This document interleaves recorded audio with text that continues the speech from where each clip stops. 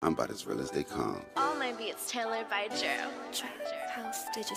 Maserati Rick in Detroit. Convertible bird in Miami. Graduated summa cum laude. Strip club made a tsunami. Carlton Hines with the ball game. Grateful Edmonds with the snowflakes. Craig Pettis in the M-Town. Sal Magluta with the boat game. Falcone with the cocaine. Like Freeway Ricky with the plug game. Like Monster Cody in South Central. Larry Davis from close range. And I got my man Steady B right here from the old school, from the Hilltop. Yo, Steady, y'all got a new single out. See, you know, CB get the point, you know what I'm saying? It's kicking live, man. You know, tell me a little bit how you got together with those brothers to do that single. Well, you know, CB, that's Cool C, DJ Ease, and myself, Steady B. As you all know, me and Cool been down for a while. I produced 2 albums that he had on Atlantic. I had 5 albums out on Job. So, we took a break from that shit. So we came together, we just came together just to give a public a new look. We decided to just make a group, you know what I mean, CEB. That was our names, and we came out with Get the Point. That's on Rough House, Columbia. So if you ain't already got it, go get it, you know what I'm saying? So that's the story on that thing right there. Yeah, that's a real hype single, man. Y'all coming out with an album this summer sometime? Yeah, the album we dropping May 2nd. It's called Counting Endless Bank. Counting Endless Bank. So you go get the point, you go get Count Endless Bank, and a new single is dropping at the same time of the album. It's called Goes Like This. We are Steady. Seems like can't get anybody to come on stage. The house isn't packed at all, ladies and gentlemen. I don't know where everybody is at. Might be at the clubs or whatever. But Steady, what's going on right now out here? Just what you said, homie, you know what I mean? The house ain't packed, you know what I'm saying? We got a little bit of people out there. Promoter can't pay the group, so I don't know what's gonna happen. I know CEB ain't going on, you know what I'm saying? We ain't getting no cash. Lords on the Underground, I don't think they going on. Ain't nobody come. I guess they didn't want to see us. Yo, we back. It's your boy Popular Mob Ties. We headed back to Philly.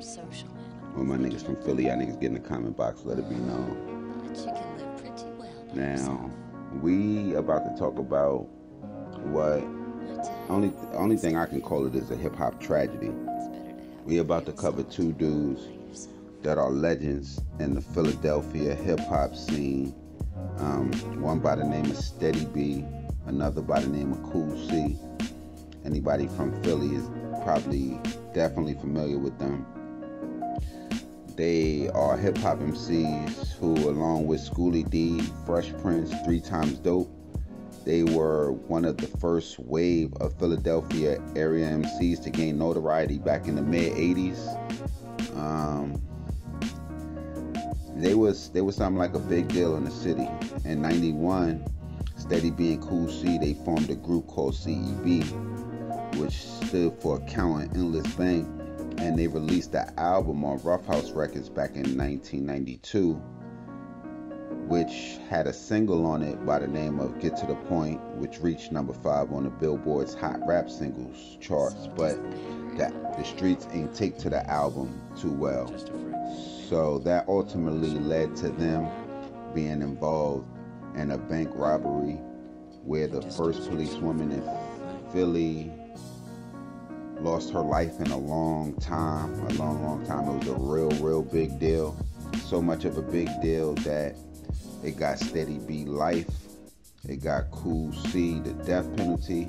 He just got a stay of his execution, I want to say back in 2015. But he's currently on death row in Philly. So shit's just overall a sad story. I ain't gonna get into it anymore. But I do want to say salute to everybody that's in the comment boxes, letting it be known about gangsters in their city, people that they want to see me cover.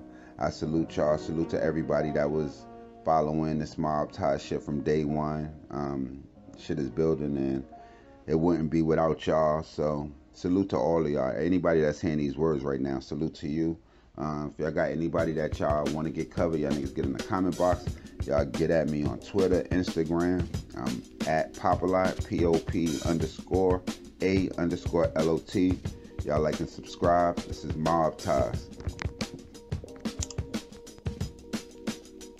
Philadelphia banks are not hit by takeover teams very often, and with good reason. There are a few ways out. Dwayne Swierczynski, the wheelman, It was nearly opening time at the PNC Bank on Rising Sun Avenue in the Olney section of North Philadelphia, as early pedestrians ambled past on the cold, foggy morning of Tuesday, January 2nd, 1996. The bank manager entered the low-rise building alone. At the SEPTA bus stop a few feet away, a pair of construction workers casually looked on, wearing white hard hats. The two young men appeared to be simply sipping hot coffee, puffing on Newports and talking about the forthcoming blizzard, except they weren't. Instead, those two men, later identified as Christopher Roney, 26, and Mark Canty, 22, were watching every move, waiting for the opportunity to bum rush the manager and rob the bank. On the streets of Philly, Roney was more popularly known by his professional hip-hop handle, Cool C. A hit song called Glamorous Life had made him a local celebrity back in 1989, but a lot had changed since then. Canty was not famous, having been recently fired from a lunchroom gig at Albertine's Teen Medical Center. But rounding out the motley trio was another familiar face, Warren McGlone, 26, who acted as the heist's wheelman. McGlone was well known as a key figure in the Philly hip-hop scene, a Joey microphone sensation who called himself Steady B. DJs, Cool C and Steady B as the short-lived CEB, counter endless back. 1 year before the attempted bank robbery, Canty carried a 9mm and Roney a .380 caliber semi-automatic. Both knew this branch had no security guard. When PNC's first employee arrived, they pushed their way through the building's doorway. The manager was forced to the floor while Canty took an employee to the back to access the vault. Having pulled off successful heists previously with the rappers, Canty surely anticipated a major payday. So what if it was supposed to snow? Later that day, it'd be raining green. However, within moments of entering the PNC Bank, the silent alarm was tripped. The Bears' clumsily thought-out plan began to go haywire. Riding solo in patrol car number 2516, female Philadelphia police officer Laura Theved, a former ditches aide who had joined the force nearly 9 years prior, responded to the call. As Ved stepped towards the bank door with her gun drawn, Canty reportedly screamed to Roney, "Here comes the heat," the sound of Philadelphia.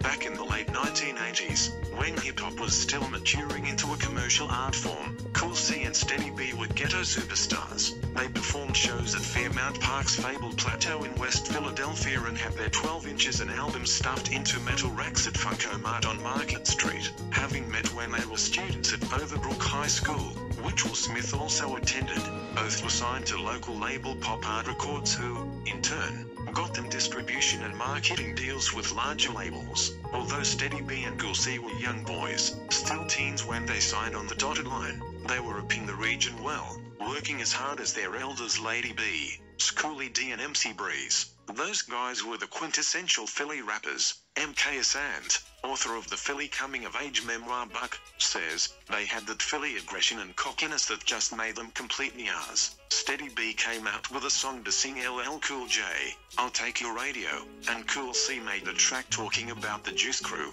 Juice Crew diss. Pop Art was owned by Lawrence Goodman and overseen by his brother, Dana. The label had previously released techno-funk singles by Galaxy, disco soul from Major Harris and early singles by Juice Crew comrades Roxanne Shante and Bismarcky. In the 1970s, years before fictional gangster rapper turned music mogul Lucius Lyon made Philadelphia rap fodder for culture vultures on Empire, Goodman had conceived the label with Ron Akins while they served time at Cratterford Prison. Located in West Philly on City Line Avenue, the small label soon became a hip-hop beacon in the brotherly love metropolis. Pop Art's first forays into rap were Eddie D's Cold Cash Money and Roxanne Shante's Roxanne Revenge in 1984. These led to a run of impactful releases from the label, which played an important role in the emerging rap marketplace. What Philadelphia International meant to soul in the 70s, Pop Art was to rap in the 80s. Hip-hop was still very much a singles medium back then, and Pop Art Records was more influential than they are given credit for.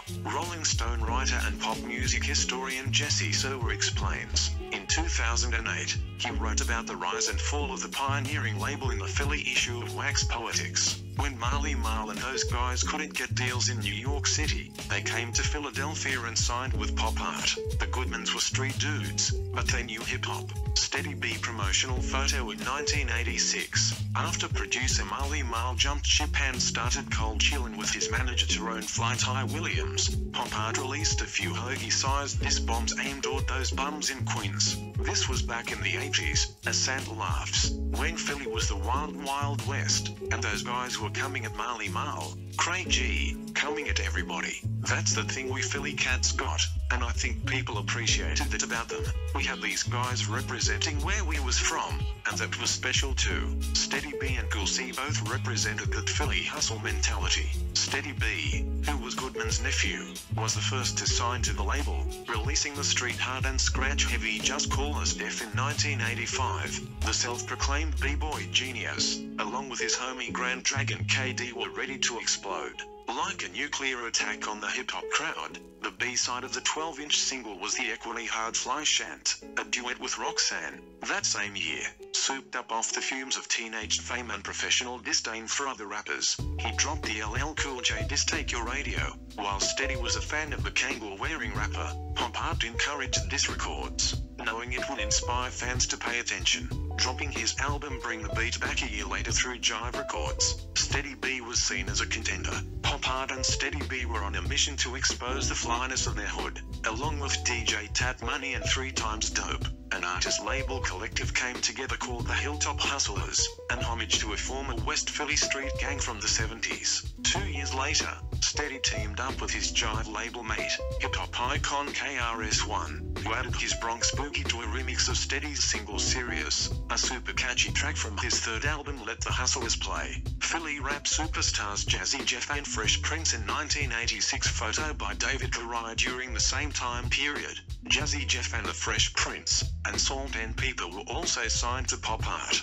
Legendary Philly rapper Schoolie D says, in the beginning of Philly rap, it was just me and MC Breeze putting out records, but what the Goodmans were doing was completely different. Pop Art wasn't soft, but they had a way of taking the hardcore and making it radio friendly. I'd known Steady B first, back when he was MC Boop.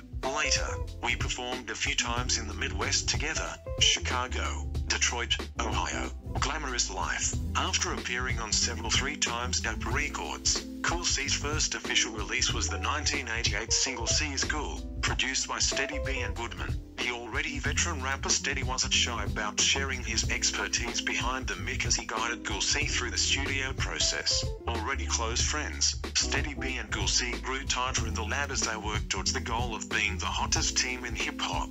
With their eyes on the prize, the following year Cool C's infectious single Glamorous Life was christened the soundtrack for the city. As the first single released from his debut album I Got to Have It, the fun and funky track soon became a bona fide anthem. Corner boys, B-girls, break dancers and party people listening to Lady B's Street Beat show on Power 99 all embraced his hedonistic braggadocio over a Bobby Bird sample.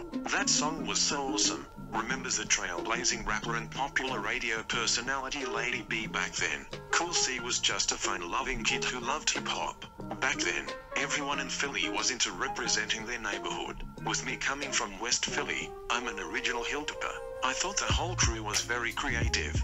But, when the Goodman brothers got Cool C signed to Omega, Atlantic Records, that was big. Hiring Lionel Martin, perhaps the most popular urban music video director during that era, guaranteed the song would be heard outside of the MC's hometown. Although Cool C was on Atlantic, it was Lawrence Goodman who hired me to shoot a video and paid me. Martin says from his home in California, he and his business partner Ralph McDaniels operated the pioneering urban video production company Classic Concepts. Martin adds, Cool C was a very nice, polite young man. Later, Martin also crafted clips for Philly acts Boys I Men, Da Youngsters and Jill Scott. People always ask if the young girl in the video is Jill Scott, but I'm 99% sure that it isn't. She never mentioned when we worked together. Still, the best kept secret about the Glamorous Life was that it wasn't even shot in Philly, but in the pre-gentrification era meatpacking district in New York City. We put up these fake Street 60th and Lansdowne signs, but we were really on the docks in Manhattan. precluding Puffy's well-dressed player aesthetic by a few years. Cool C's fashionable swag stood out on stage, in press photos and videos, clad in fresh-pressed Adidas tracksuits, jewelry and the coolest, cleanest kicks. C was always sharp, perpetually on point. When it came to fashion, he was slick. Schoolie D recalls, 7 years older than Cool C. Schoolboy's seminal 1985 single PSK What Does It Mean originated gangster rap as a genre. I was closer to Cool C, because I used to see him in some of those after-hours spots. You know, those open at 3 in the morning kind of places. We all had tailors back then who made us suits, and Cool C was into the flashy fashions. But when the 90s came, all of it changed. Things certainly had changed for the former pop art golden boy, whose 1990 follow-up album Life in the Ghetto scored less than impressive sales, leading to him being dropped from Atlantic. In 1993, along with Steady B's buddy DJ Ultimate Ease, the trio formed a crew called CEB and released their only album Count an Endless Bank on Rough House Records. The group's first single, Get the Point, portrayed them as gangster boogie boys maxing at the barbershop and getting locked down. Cool C's new shaved head and prison fatigues look was in keeping with the Hard Times grimy image of Wu-Tang, Onyx and Gang Starr. But for many, the new steez just didn't look right. It felt forced. The record sold less than 15,000 copies. Ironically, considering their future forays, Get the Point sampled the Honeycombs' 1971 Smash Once hats, which opens with a singer wailing, "Help, I've been robbed, stick up, highway robbery, dog day afternoon." That January morning at PNC Bank, without pausing to think about past glories or future hustles, Roni's concern instantly became all about trying to escape the approaching police officer. Crouched behind the door, he saw her blue uniform coming closer. Looking at the sturdy, round-faced woman, he didn't see a hard-working mother with 2 adoring sons, Stephen and Michael, then 11 and 17, who took care of her aging parents, loved jazz and cooking. All he saw was an obstacle, a bitch in his way. "Don't worry, I'll take care of her," he yelled back, firing from his .380 caliber semi-automatic. In that moment, time froze. The single bullet exploded into Yvette's chest, piercing her liver and heart. Her blood spilled, and she fell to floor. After exchanging gunfire with another officer, Roni frantically escaped with McGlone in a green van. 2 guns were left at the scene. So was Kennedy. The entire incident was captured by surveillance cameras. Officer Laura Theved is the first policewoman killed in the city of Philadelphia. Officer Ved, who worked out of the 25th precinct, was taken to St. Christopher's Hospital for Children, where she was pronounced dead at 9:56 a.m. Ved was the first female cop killed in the line of duty in Philadelphia. In another bank across town, her parents heard of their daughter's death from a television set, with angry police vowing swift vengeance. The rappers went on the lam. Like desperate characters from the pages of a David Gordis pulp novel, McGlone and Roni raced down narrow alleyways, crept along darkened streets, dodged in the shadows of row houses that, like the 2 of them, had seen better days. They nervously waited, pondering what should be their next move. 3 days later, both men were in police custody.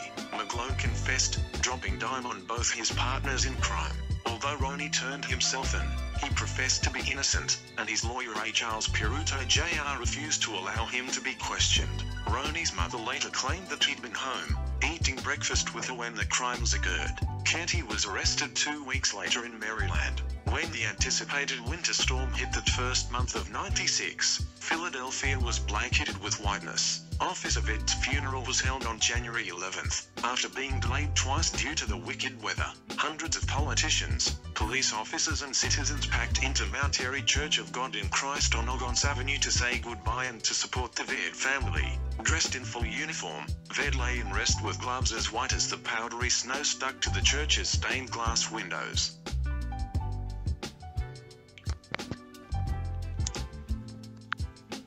All these years later, Philly folks still question what brought Cool C and Steady B to the point of armed robbery. Were they in debt to drug dealers? Were they stealing funds to advance their recording career? Were they simply desperate to maintain their big willy images? While it may feel difficult to get a regular 9 to 5 after tasting hip-hop fame, many old-school rappers have done it. Cool C and Steady B made a different choice. Philly-based alternative rap rockers G Love and Special Sauce included a dedication to the fallen officer on their 3rd album. 1997 Jarrett's That Easy, titled Slipped Away, the Ballad of Laura Thaved. I wrote that song differently than anything before or since. Garrett Dutton, the group's G Love, says 18 years later, told from the perspective of one of Ved's children. The track is a haunting retelling, with G Love mournfully singing in its final verse, "The gangsters killed our mother dead, all is lost from our family. They tried to save our mom in vain, she drowns in blood, and she was not saved." Garrett Dutton pka G Love from the band G Love, and special source photo by Mark Maines. Having grown up in Philly, Dutton was a young hip-hop fan in the 1980s, listening to Lady B spin Steady B and Cool C records on the radio.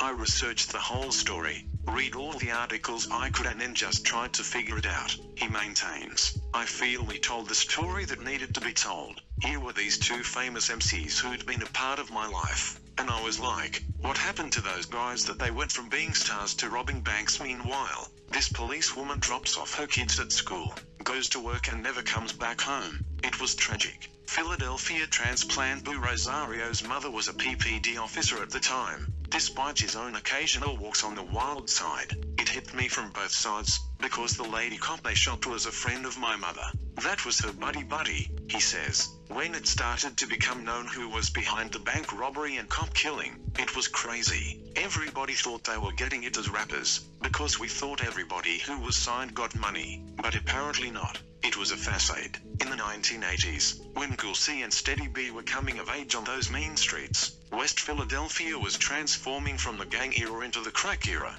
Back in the day, in the 60s and 70s, there was the Moon Gang and others who called themselves protecting their neighborhoods. Gene Harris, a local contractor, explained. But as they got older, a lot of the old gang members became drug addicts. First it was heroin, and then later it was crack. There were a lot of small shops in the area, like barbershops, beauty salons and grocery stores. But, by the mid-80s, as crack and guns became more widespread, a lot of the businesses were chased away. In the middle of the chaos was Overbrook High. The state school, built in 1934, has alumni that includes basketball icon Wilt Chamberlain and members of the soulful Delphonics. Lifelong Philly resident Courtney Carter attended classes there with Steady B and Cool C, and knew them both well. "I'd known Steady B since we were in middle school, but me and Cool C became friends in 9th grade when he was a starter on the varsity basketball team. He was so nice on the court, off the court." Both Steady B and Cool C, as well as their schoolmate Fresh Prince, performed the Miss Overbrook pageant and other local venues in West Philly. DJ Cash Money in 1988 photo by David Correa of Philadelphia. Turntable master DJ Cash Money, winner of the New Music Seminar DJ Battle in 1987, is widely credited with pioneering the art of spinning. Whenever the early days of rap is discussed, Philly is often written out. Cash Money says, "It usually goes from New York to Los Angeles to Atlanta." I'm like, really? Atlanta wasn't even making any doggone rap back then. Still dwelling in the city, Cash remembers those long-gone nights when he shared the bill with the Hilltop Hustlas crew, performing on stage at the Wynn Ballroom, the Spectrum, or at Lady B's classic After Midnight Jams. In Philly, there might have been only 5 of us making noise outside of the city, and Steady B and Cool C were 2 of them.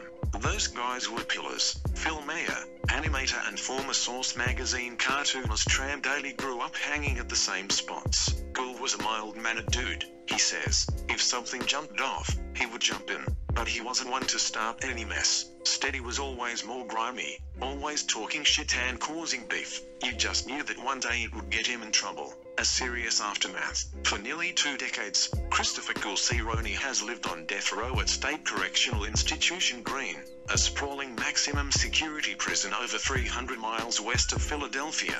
Roney was sentenced to death for killing Officer Ved during that fateful botched bank job. McLennan County were convicted of second-degree murder and received life sentences. In prison, Cool C, left, is now a devout Muslim. DJ Tat Money visits Steady B. Right, in the years since Cool C's 1996 conviction and incarceration, he has become one of the artists who have fallen into the margins of hip-hop history, practically forgotten. That is, for everyone outside the Delaware Valley, the picturesque riverside stretch fusing Philly with parts of Jersey through points south to Maryland. Writer Sandra Sims, raised 45 minutes outside of Philly in Wilmington, Delaware, recognized Kool C's name when, in January 2006, the state of Pennsylvania dispensed a brief press release across its wire service announcing Ronnie's pending March 9th execution date. Sims remembered the rapper's golden years of fame and, like any good journalist, wanted to know more.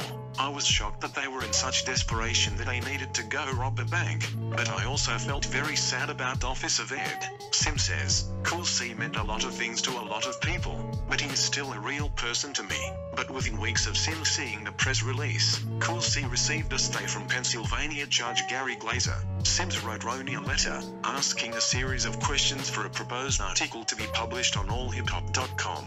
Although Kool C responded, answering Sims' queries, the website also received a warning via cease and desist to not run the interview. Sandra Sims with Beanie's sigil of state property 8 years after the initial correspondence, the former rapper was again scheduled to be executed, this time on January 6th of this year.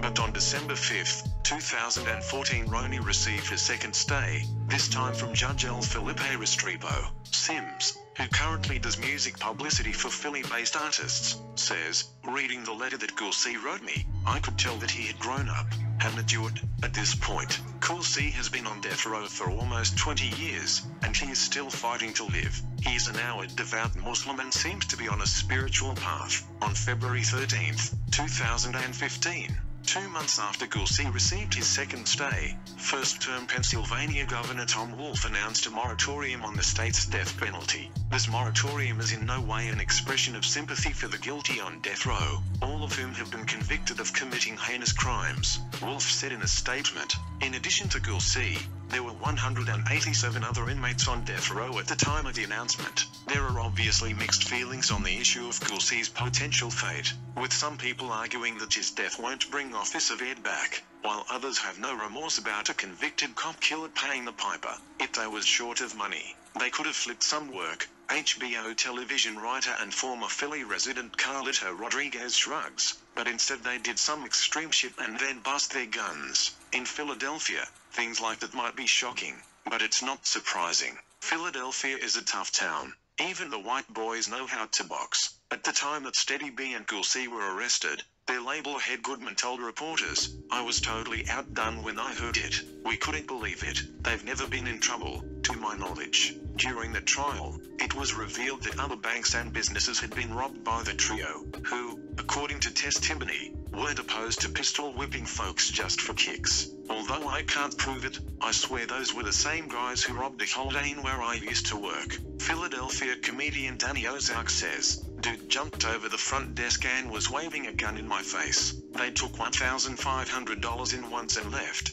but when I saw that gun on television, I knew it had been them. Tat Money, Kool C, Steady B and other teenage Hilltop hustlers. Although some rap fans have always embraced the gangster visions of their favorite MCs, beyond the big talk and thug life lyricism, no one ever expects the voice blaring through the radio to actually be robbing banks and blasting police officers. While the records made by Kool C and Steady B still serve as the theme music to vibrant yesteryear memories, their cultural legacy is now soiled by the senselessness of the events that changed many lives one fateful winter morning. And for what? The glamorous life? Getting it that way sure as hell wasn't the Philly hustle in action. Not the real one, anyway. And if there's one thing Philly's always been, it's real. I never knew those guys to be gangsters, Lady B admits, taking a break from her afternoon show on Old School 100.3, knowing their upbringing. That wasn't the cloth they were cut from. They let that materialistic side of hip-hop get the best of them. They just didn't wake up that morning intending to kill a cop.